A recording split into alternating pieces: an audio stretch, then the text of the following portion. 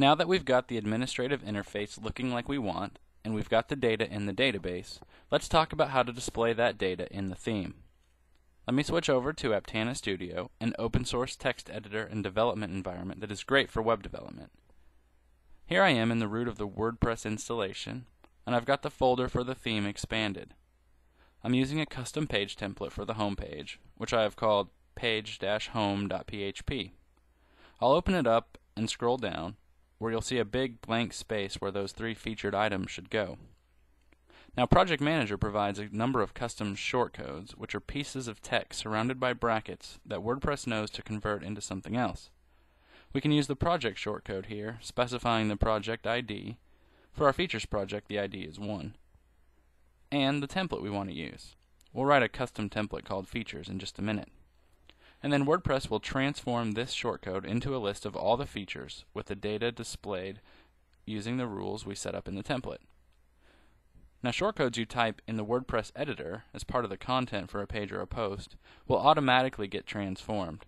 To include shortcodes directly in your theme files, though, you have to wrap them in a call to the WordPress function doShortcode. This function returns the string you pass in with any of the registered shortcodes transformed. We can then display the transformed string on the page using the echo function in PHP. The last step now is to create this template called Features. Looking at my theme folder, you can see the Project Manager folder we created earlier. I'll expand that, you can see there's the icon folder. Now the custom templates go here in this Project Manager folder. I'll create a PHP file with the same name as the template, in this case features.php. I've created a blank template file that I use as a base, which retrieves all the data for each item from the database and makes it available in a PHP array. Let me paste that blank template in here. As you can see, it has some comments to indicate how to use it.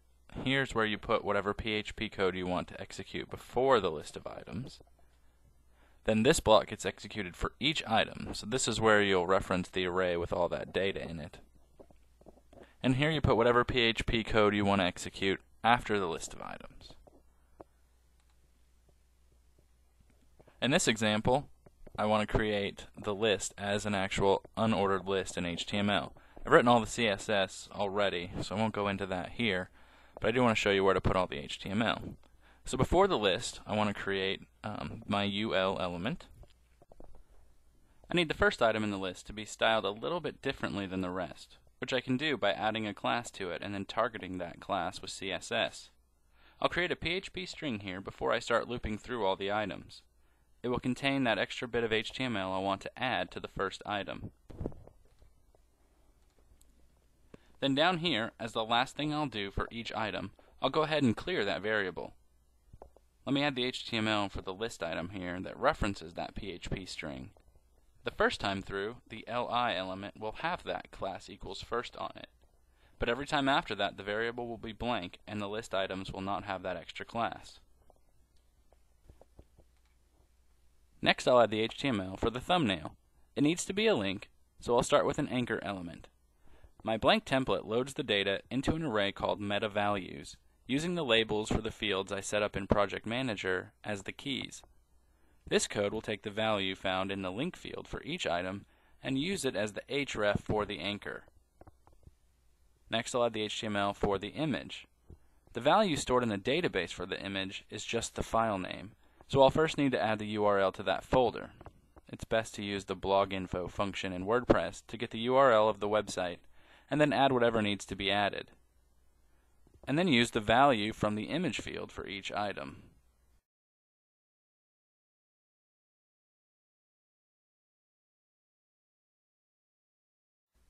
I'll add the rest of the HTML I need here for the image and for the closing link.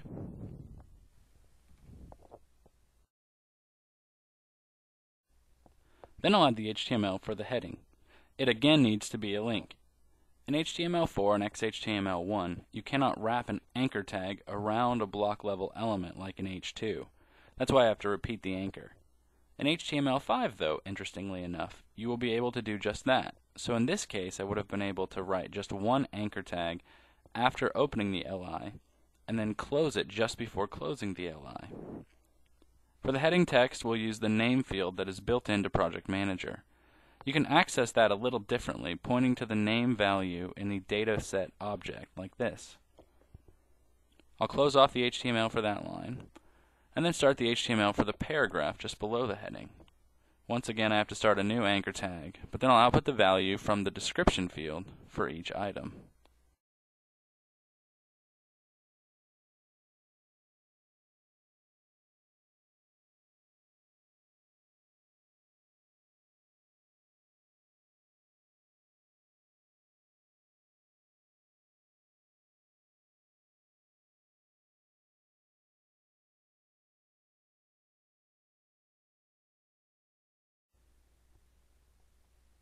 That's all the HTML I need for each featured item. And then I'll need to close the UL element for the list as a whole down here after the list.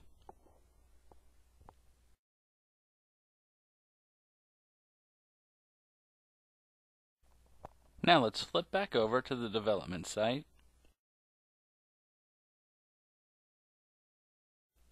Give the page a refresh. And now you'll see all three items displayed there.